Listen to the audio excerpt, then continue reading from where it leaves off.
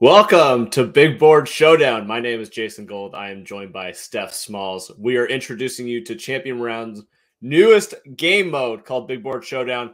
It is the only place that you can draft a fantasy roster directly from the NFL Draft Prospects. We are so excited to debut this game mode and to talk a little bit about how to draft here. So we're actually going to do a live draft on this show. Steph, welcome.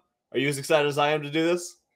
Yeah. Oh my gosh, my voice. That's the first time that I've seen that video, and I'm actually very hype. This concept is so awesome, especially when we're all itching to start drafting and the draft season gets so exciting. So we have a live draft starting in 3 minutes and 30 seconds. Until then, we'll kind of tell you how you play this game mode. So what you do, it's a snake draft. You go in between 6 and 16 people can participate, and you're going to draft a full roster. You have to draft one quarterback, 2 running backs, 2 wide receivers, a tight end, a flex spot, which can be used on any player other than a quarterback, an offensive lineman, and 4 defensive spots. And you earn points based on where the players are drafted in the actual NFL draft starting on April 28th in Las Vegas. I might have to fly out. I'm super excited that it's in Las Vegas. All along the Las Vegas trip is going to be an absolute blast. Can't wait for it for that Thursday night. So the way that you earn points, obviously, is by where your players get drafted. So, for example, we all believe that Aiden Hutchinson from Michigan is going to be the first overall pick to the Jacksonville Jaguars. So if you get that right, you draft Aiden Hutchinson, obviously, in the first round, you will earn 20 points if he ends up being the number 1 pick. Picks 1 through 5 are all worth 20 points, and it goes down from there. All the way down to the 7th round, which is worth 1 point for your guys, except for if you had the last pick in the draft, Mr. Irrelevant, which is worth a whopping 50 points. This is our 3rd year of playing Big Board Showdown. We have yet to have anyone nail Mr. Irrelevant in their drafts. So we're excited. We hope that it happens. Not only are we going to do a 50-point burger for that, but if you get it, there's going to be a cash prize, and we're going to get you the player's jersey from the team that they're drafted on, because why not? We haven't seen it happen yet, so we really hope to see it along the way. That is awesome. It's going to be so cool. I like if Mr. Relevant happens, we're going to go bananas. We hope it happens so much. So the way that this works after the top 5 picks is picks 6 through 20 are worth 15 points. 20 through 40 is worth 12. The rest of the second round is worth 10. And then it goes round 3 is 8, round 4 is 7, round 5 is 6, round 6, I believe, is 4 or 2, and round 7 is 1 point. Have to double check those numbers, but I believe that that's it. So here we go. Right. We got 2:30 left in the draft. Let's talk about a couple of draft prospects that you are looking forward to taking potentially in this 6-person draft that we were about to get going. So I know the Giants have the 5th and the 7th pick. Who do you think is going to go there, and are they worthy of being taken in first round or maybe the second round of Big Board Showdown? Yeah, I think that taking, these tackles, Evan Neal, Icky, one of those guys, they're bound to end up in that top 5. So I feel like those are really safe options to get those 20 points that you can get if you get one of the guys that are 1 through 5. All right. So who do you think are actually going to be the top 5 picks in this draft that you're going to need to get in the first round here? Aiden Hutchinson, obviously a huge shocker there. Evan Neal, don't see him falling outside of the top 5. Then you start talking about the cornerbacks. And I think the cornerbacks start making things really interesting in this draft because there's all this talk about Sauce. He even went out on his Twitter saying he's the best player in this draft. And then you also have Stingley, who is such a good prospect, but is falling off because of his injury. I don't know if either of those guys end up going in the top 5 there. I think that would be a little steep for them. There's also talk about Kyle Hamilton, who I think will fall a little bit further than people are thinking. And then the edges, right? There's so many teams that need edges. And like Mr. Thibodeau, everyone is so low on him, but I don't think teams are going to be as low on him as everyone else is. My Oregon guy. All right, we are officially underway in the draft. I have the 3rd pick. You have the 4th pick. We're going head to head here. You got me around the turn. I got you before. Aiden Hutchinson just got taken with the 1st pick in the draft. 2nd pick is on the clock. You have 30 seconds to make a selection here, so you got to pay attention. This is not like one of your slow drafts. All right, Malik Willis, taken second. That means that I am on the clock here. I'm going to go safe. I'm going to go with your guy. I'm going to go with Evan Neal. I'm going to take your advice. I'm going to lock in that offensive line position and hopefully get my 20 points here. I'm torn between Evan and Icky, but I think that both of them will probably end up going. So here we go. Evan Neal is my selection. And I'm going to go with Icky right after. I think he does get past the Giants if he's sitting there waiting for them. All right, so we are at the 5th pick on the board thus far. Aiden Hutchinson, Malik Willis, Evan Neal, and Ike Ekwonu. The quarterback position, really interesting how you want to play this. You only need to draft one of them, but Malik's probably the only one that's maybe going to get taken in the top 5, which would be the Lions, and that still seems like a long shot. Probably a good chance that he gets taken before, let's see.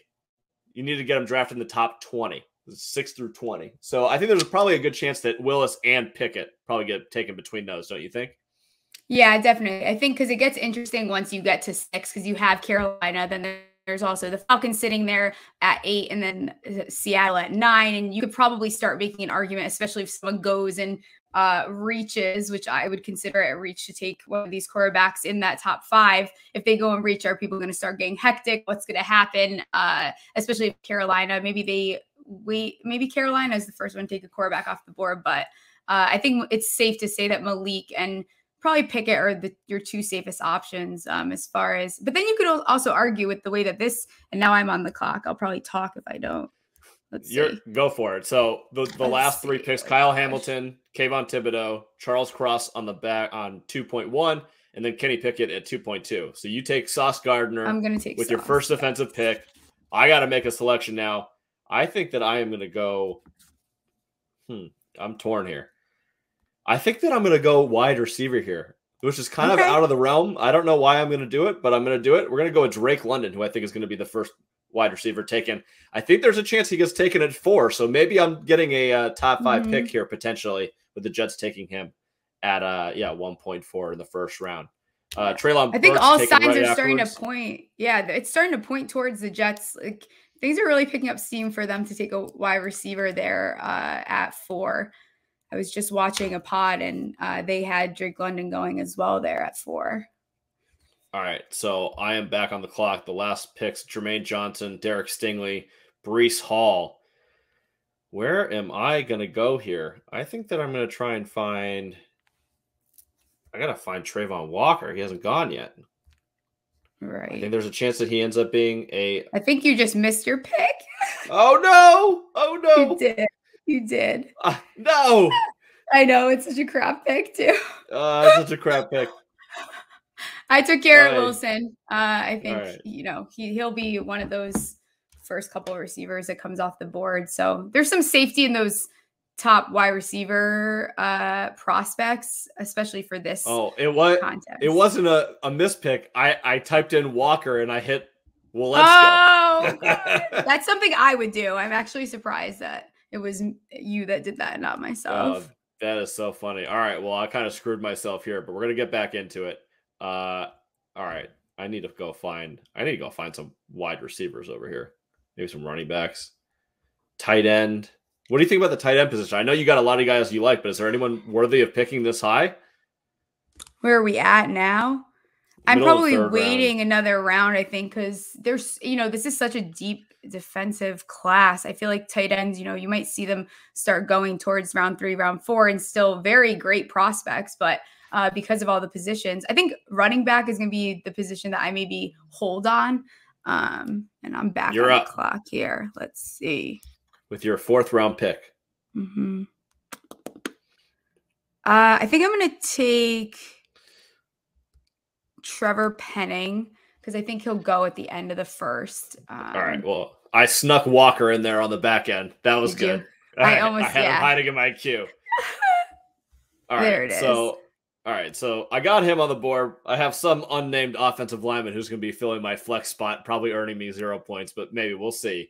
All right. So we're moving quick here. Last picks, Kenneth Walker, Desmond Ridder, James Cook. I think that I got to take a quarterback next time around because there's only probably 6 that are worthy of being taken, right? So I was just thinking that. So who do I want? Sam Howell, Matt Corral, or Carson Strong? I think there's a chance that Corral ends up at that 32nd pick to the Lions. So I'm going to take a chance and take him.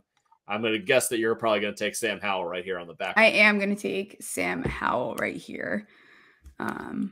He probably, I mean, I don't see him going in the first round. He'll be a second round pick, but at least you're getting still some points, especially the second round. Once you get to round 3, that's when like there's the drop off in the points for the contest. So yeah. All right. So running back, we're already in a spot where the highest projected running back is in the middle of the 3rd round. So may have to go that way. Wait on some wide receivers, especially since there's going to be probably 15 of them taken in the first 2.5 rounds of the NFL draft. Yes, I think that's the way to go. And then it's tight end. You have to really like there's kind of a thought process that goes into this too. Tight end and running back are really, really interesting how you want to play those out. Defense, they're available everywhere. Quarterback, you probably have to have one of the top 6. Wide receivers pretty deep. Offensive line's pretty deep. So maybe you want to take the guys who are going to be in the top 5 early and then just wait on those positions until the end. Yeah. I think so. I think that is probably the way to go. And tight ends, is there any off the board? McBride is off. I'm back on. Yeah, McBride's off. You're back on the clock here with your 6th pick. Oof. I think I'm going to take my next wide receiver in Jameson Williams. So then I'm done with wide receivers. Not only that, but he's going to end up being a top 20 pick. So you're going to get those points. All right. I'm going to go. I have to go running back here. 6th round, 6.4 pick. I'm going to go Brian Robinson. Those Alabama running backs always seem to shoot up the board. Probably end up being a 2nd round pick, maybe a 3rd round pick. So just get that out of the way. Right. And see where I'm at. Maybe tight end next. I don't know. Yeah. I know. I got your guy queued up. I'm gonna steal him from you. I think that I'm gonna have to steal him from you on the back. We'll see. He's one. I think he goes, and then, but I think after Dulcich and depending likely and Weidemeyer, there's an argument for, but I might wait. Also, Rucker, I guess, is another one, but after that, it's like not looking too hot. So I might go tight end even. I'm going tight end. I'm taking your boy. Yeah. I'm taking Greg from UCLA. Dulcich. That's all right. I'll take it.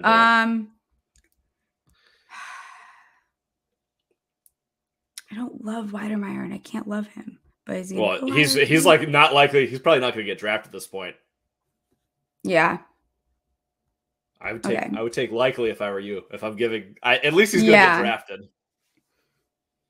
Yeah, I'm going to go likely. It was between maybe Rucker, but I think Rucker is going to end up falling a little bit further. And if you only need one tight end, you might as well get it out of the way and not wait until the end.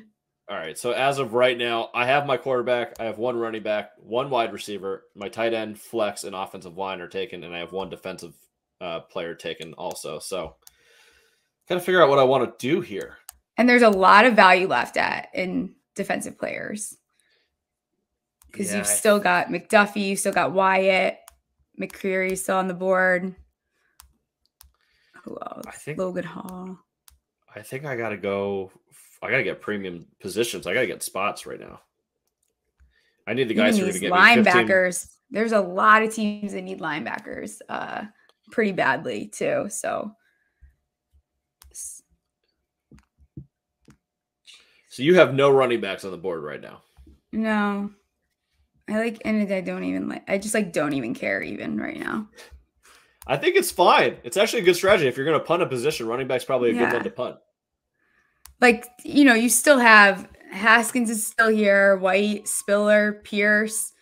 There's still some options. I might punt another round before.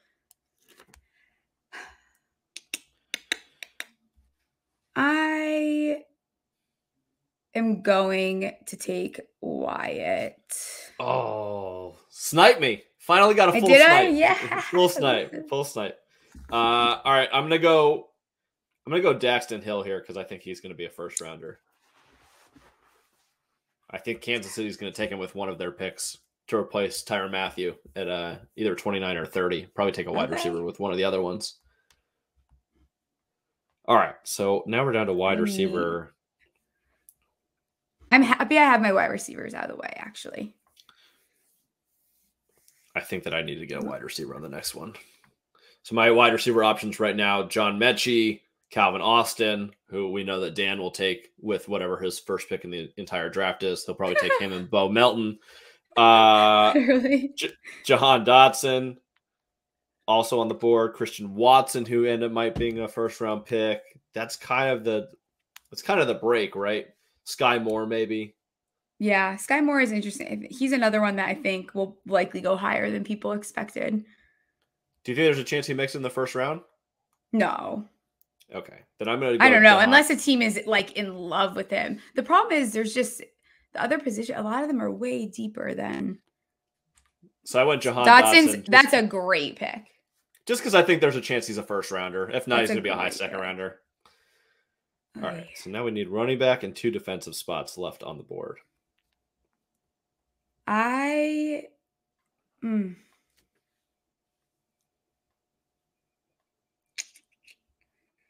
Given all the team's needs, McCreary, though, I'm going to do it. I didn't want to.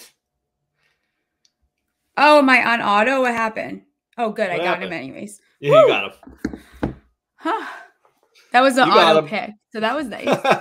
Thank you. It's what I was going to do regardless. Right? The algorithm is working.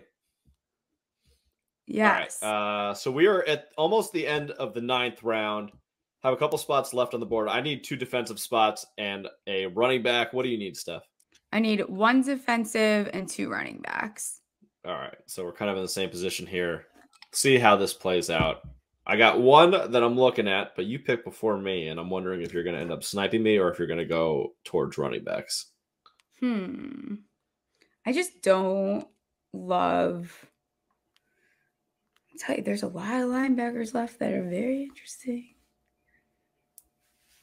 So we got guys, if you wait this long to get a quarterback, like someone just took Derek King as their quarterback here. Which is pointless. Like, at that point. Is he going to get drafted? Like, you got to take a quarterback really, really early. And I would have went with Strong before I would have went that way, probably. Strong still on the board? Yeah, so is Zappy. Shocking. Yeah, Zappy will probably get taken probably like 5th round, something like that. Right. I feel like it's good to get your quarterback. Like, it doesn't have to be the first 2 rounds of this, but like it's worth, depending on how people draft, I guess. Especially if you're in like a 12-team league in this, and there's only six quarterbacks that are probably going to be taken in the first 2 rounds. You got to get one of those 6 guys. You need those points. All right, Christian Watson off the board. All goes to White, I guess, here. I don't love that. Went for the running back. Yeah, I wanted to go deep. I feel like there's better value right now, but I should probably be responsible and get at least 1 running back out of the way. I went to defense, Khair Elam from Florida. Again, I think he'll probably end up being a 2nd rounder, but trying to fill in these last couple defensive spots. I have 1 running back and 1 defensive spot left. I feel like I'm punting running back until the very end here, but so are you. So maybe I got to beat you out here. I don't know how I want to play this. George. So for example, it's the 10th round, 6-team draft. So you're at pick 60 around there, and George Pickens just went off the board, a guy who could be a 1st-round pick. So if you want to wait on wide receiver, you can definitely wait. Yeah. Okay. Okay, so for my last defensive player, I'm going to go with Logan Hall. Well, good thing I'm before you, and I'm going to take Logan Hall. Oh, crap. Why did I say that out loud? Shit. Oh, no. Well, we both sniped each other once. Then. Okay, that's fine. I'll allow it. Let's go with... Oh, gosh. Asamoah or... You know what? I'm going to go with Perion Winfrey. A little throwback to the Senior Bowl? I'm going to do it. I'm going to go with Perion Winfrey and hope that he goes earlier than I think he's going to go. Where do you think he's going to go? I don't know. He kind of fell off a little bit. I feel like there was steam around him when the Senior Bowl happened, and now everyone's like not on the Winfrey train. I think he'll probably end up being like a 3rd round pick, something like that, which is fine. Like, is your last defensive spot, you're going to get away with a 1 3rd rounder on your roster for sure. And defensive, I mean, it's so deep. Look at the guys that are still on the board as far as defense goes. Yeah, so defense still on the board right now. We're like pick 70, DeMarvin Leal, Adarian Mathis, Channing Tindall, Brian Asamoah, Leo Chenal, Damon Clark. So a lot of good linebackers here. Kind of falls off a little bit after that, but defensive guys are going to be taken all over the board. Right. Defense is where if you can wait on defense other than like a top 20 pick, just wait. I think there are other premium positions in this. I think that's the way to go as well. All right, so we're both down to running backs with our last pick. You're up in 17 seconds. Running back still on the board. CJ Verdell, my duck, but he keeps getting injured. He's had like 14 torn ACLs. Max Borghi, who's like the poorest man version of Christian McCaffrey, alive. Ty Chandler, Keontae Ingram, Devontae Price, Kevin Harris, Snoop Connor. I don't know. There's Tyler Algier, who a lot of people really, really liked, and then he ran really slow. I'm going to rely on, so I'm going to go with one of my guys, and I am going to take Dameon Pierce because I think that scouting departments are going to like him more than the general public does because he was just super underutilized in college, and I think he holds a lot. He's going to hold a lot of value at the next level. All right, and I'm going to go with Tyler Batty from Missouri because he's fast, and I think he has a role. I think he kind of reminds me a little bit of oh my God, who's Demetric Felton, kind of that same role that he on the Browns last year, kind of that same player. He was taken in the 4th round, so I think that's probably a good spot. All right, draft has ended. I want to see my roster now. I want to see your roster as well. So all you need to do if you go to your roster is just click on active, your league, go to entry, and it'll take you right to your teams. And then there's a standings page. Also, you can also share it at the top. But so my team, why don't you run through your full team here, Steph? Okay.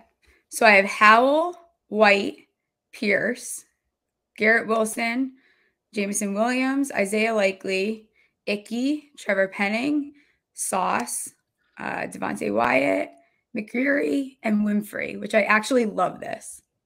So at the top, it gives you your projected points. What is your projected points on the left side? 140. 140? Yeah. Oh, you kicked my ass. I had 129. This is very bad. I'm getting beat at my own game over here. It's very bad. All right, my team. Oh my gosh. My team is QB is Matt Corral. Running backs are Brian Robinson and Tyler Batty. My wide receivers, Drake London and Jahan Dotson. Tight end actually has your dad tag on it. Greg Dulcich. I see it. I just saw it on Dameon Pierce. I'm so happy. That's great. So if you see any of those dad tags, those are all Steph's quote unquote and tagged dad guys. Those are really funny. Evan Neal is my offensive lineman. And then Matt Let's Go from North Dakota is my mistake pick, who is in the flex. My defensive players, Trayvon Walker, Daxton Hill, Kyer Elam, and Logan Hall. So that does it. We have drafted. It only took 20 how many minutes. Points did you have? 129 projected. Woohoo! I know, you beat me. And I think it's all because I drafted that Matt Let's Go guy. If Matt Let's Go, if he ends up being, I hope this out. He's got to be Mr. Irrelevant now, right? Matt Let's Go. Keep that name in the back of your head. He's going to be Mr. Irrelevant. Somehow this is going to end up working out for me. So yeah, that does it. That's how you play Big Board Showdown. You could follow along. It's all going to be on the screen when we're done here. You can see us playing, and we're going to be drafting so many leagues. Like, this is going to be crazy how many leagues we're going to play in between now and April 28th. And here's the deal. We'll part with this. We're going to create our own leagues. So each is individually. We'll have the Gambling with Gold League. We'll have the Smalls League. We'll have an Everyday's Draft League. If you beat us, if you beat the champs, you're going to earn $100 straight up cash. Give us your Venmo. We'll pay you straight up cash if you're able to beat us in Big Board Showdown. If you don't, sorry, losers, you get nothing. Yeah, you get nothing. So not even $1. Not even $1. You might have to pay us, actually. I think that's fair. All right, that does it for the Big Board Showdown preview thanks for watching, and hopefully we'll see you in some drafts soon. Until then, see you later. See ya.